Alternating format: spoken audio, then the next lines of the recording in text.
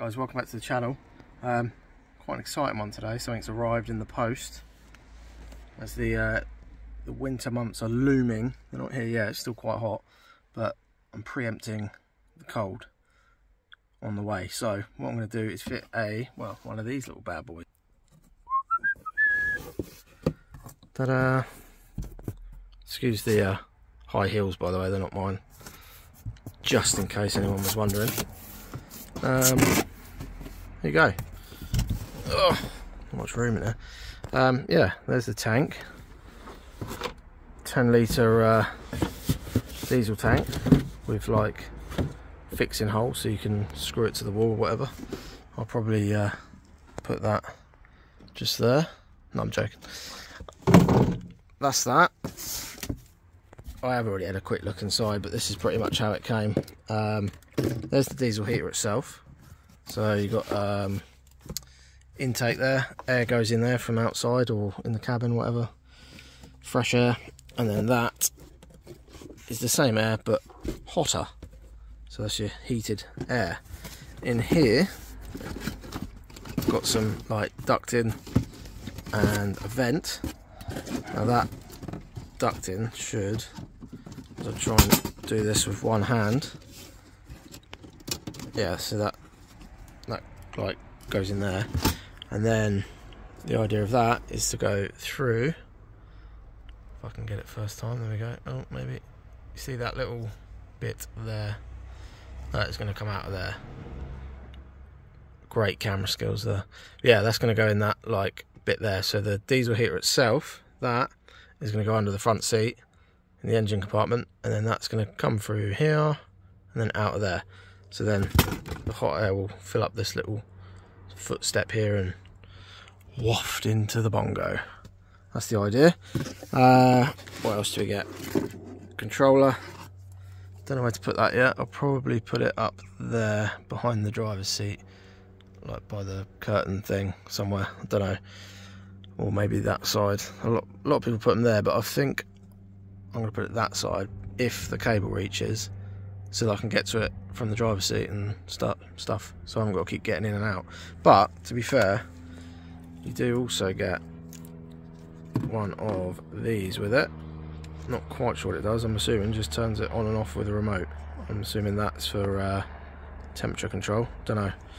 To wait and see once we've got it installed. But quite handy, because if that's what it does, then I could probably put the controller up there, because then it's just a straight run down the doodah into the engine bay. But got to figure all this out yet. It's going to be a few parts to this video, I think, rather than doing it in one video. I'm going to do it in a few different parts. There's an exhaust silencer. This all came in the kit, by the way. I got it direct from Viva, whatever. Got it from them. How much was it? £85, I think. Delivered to my door. I ordered it on Tuesday. Today is Friday, and it's arrived. It's pretty good, I think. 85 quid. You can get them on Amazon and eBay and stuff like that, but they're about 160 quid for the equivalent, from what I can see. Yeah, like I say, you get all these bits with it. So a little diesel filter there, a little fuel filter, some Jubilee clamps, fuel line clamps, nuts and bolts, cable ties, whatever that is. I think that's to hold the pump. Speaking of pump, where's the pump? Ah, there's the pump. Ugh. There's the little pump. So that just plugs into, I assume, one of these on a little wiring harness. That one there, I think. And these have to be, from what I've read, these can't be mounted like that, and they can't be mounted like that. They have to be at or near 45 degrees. No idea why. It's probably like a little diaphragm pump or something. Needs to be set at that sort of angle. Anyway, if that's what they want, that's what I'll do. Got this little bracket here. Probably not going to use that. Probably going to end up getting one off a chap on Facebook, on the old Bongos Club, Bongo Owners Club, whatever it's called. What else we got? Intake hose. So obviously it's a little combustion engine sort of thing in there, so it's going to be needing fresh air to burn, so that goes in there. and that goes in there. That's the exhaust. Little air filter. It's not really a filter, it's more just like plastic holes. There's nothing in there that I can see. There you go. But it just stops any dogs getting sucked in or something. Might get the odd ant. I suppose you could put a little bit of foam or something in there, can you, just to bring the particle size down a little bit if you're worried. Yeah, then that just goes on there. Sorry, it's really hard to film this with one hand. What else? That's about it. Oh, and some fuel line. Now, this is notorious to not work, apparently. But, in the interest of science, I'm going to give it a go and see if it works. If not, well, I'm going to try it, but I'm going to replace it anyway, either way. Because that's what I've been told to do.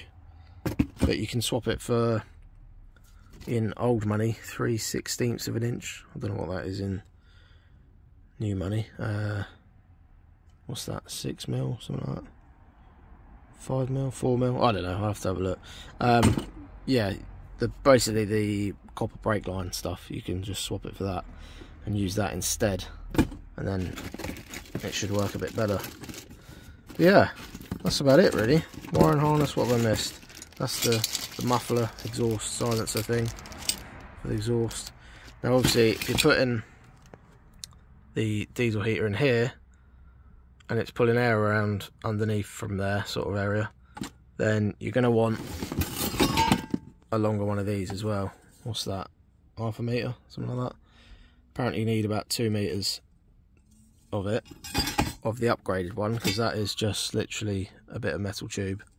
It's like corrugated, so it's flexible, but I'm probably going to destroy the how you say it, Herbaspatcher or whatever it is. Webasto is another one, I think. But they do a better one of these, which is like a lagged one as well, I think. I'm sure they're insulated, which is a bit of a bonus. But yeah, so if you get a 2 metre one of these, you can run it across to the other side of the van so that the exhaust goes out that side. So then if you've got your exhaust going out here and then your fresh air coming into the thingy, it's not going to suck up any exhaust air. If that made any sense whatsoever, probably didn't. But yeah, the other thing is, some people put the intake, so the air that's getting heated, so like say cold air is going in, gets warmed up, and then comes out through there into the van. Now some people say you should have the intake, the air that's coming in, from inside the van, and some people say you should have it from outside the van, so it's fresh air coming in, getting heated and coming into the van, rather than air that's in the van. But if you're doing air in the van, then it's already sort of warm enough, or warmer, so it's less work on that. So I'm probably going to opt for outside air. It's going to use a bit more diesel, a bit less efficient, but then I know it's fresh air coming into the van, so you know, you're not sort of recirculating the air that you're breathing and all that sort of thing, because in the winter all the windows will normally be shut. We'll probably have like these little vent window things open, I expect, just to get a bit of fresh air as well. But I don't know why some people do it, some people don't. I don't know, whatever suits you really. If you do take it from inside the van, then you can drill a little hole in the footwell of the passenger seat, like the other side. See that lump thing of this?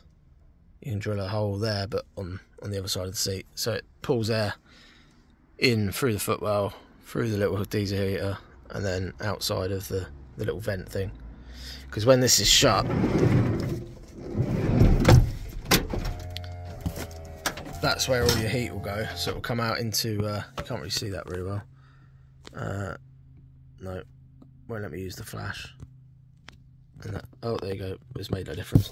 Anyway, all the heat will come out into that step, and then waft up and into the van basically.